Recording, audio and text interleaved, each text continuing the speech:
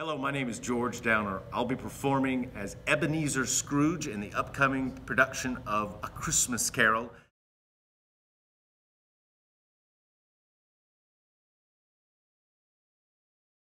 I was driving home in Murfreesboro traffic the other day, and I realized I started off like this, driving down the road, and as the traffic continued to get worse and worse and worse, what I discovered that I was doing this in the car.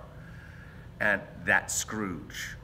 That was the base of this character, just mad and angry, almost road rage at the world and what he's been through. I don't make myself merry at Christmas, and I can't afford to make idle people merry.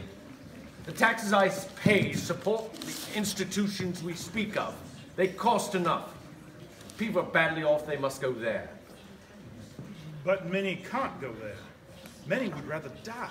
If they would rather die, they had better do it and decrease the surplus population.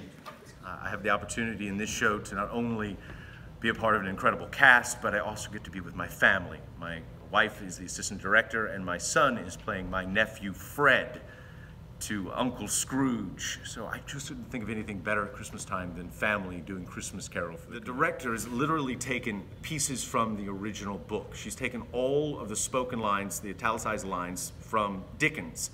She took those lines and put together her own script. So it's authentic to the book. So being a part of this cast, it's really being completely authentic to what Dickens tried to put down in the story he tried to tell. George Downer brings the most dedication I've seen in an actor. He is so incredibly dedicated to the intricacies of who Scrooge is, and that's just so invaluable. So it's so valuable to have someone that is just eat, sleep, and breathing this nonstop. And I don't think there's one rehearsal where he hasn't come up to me and asked me about how should I do it this way, and he always comes back with his own ideas. And so from there you get something so genuine because he is just absorbed this character immensely. With her direction and the way she creates such a working environment for the actors, you had to audition. I'm here!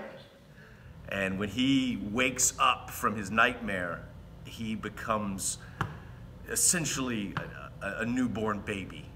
And all things become delightful to him for the first time. And that's, if I can get there with him and really bring out that childhood and find that charm again, I think I'll be pleased with the performance. I'm looking forward to it.